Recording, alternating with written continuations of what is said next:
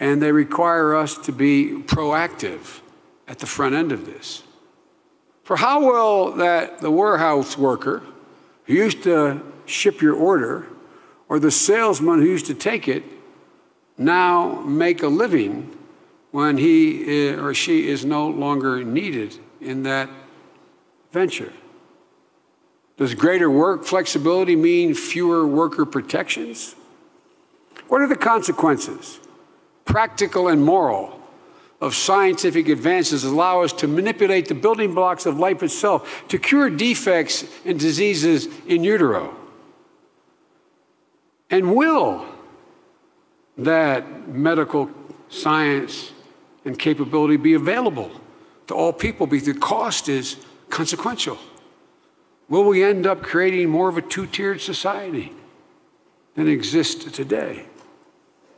The point I'd like to make tonight is that these perils exist regardless of what we call this digital revolution, and regardless of whether you think it will be, on the whole, transformative for the economy or not.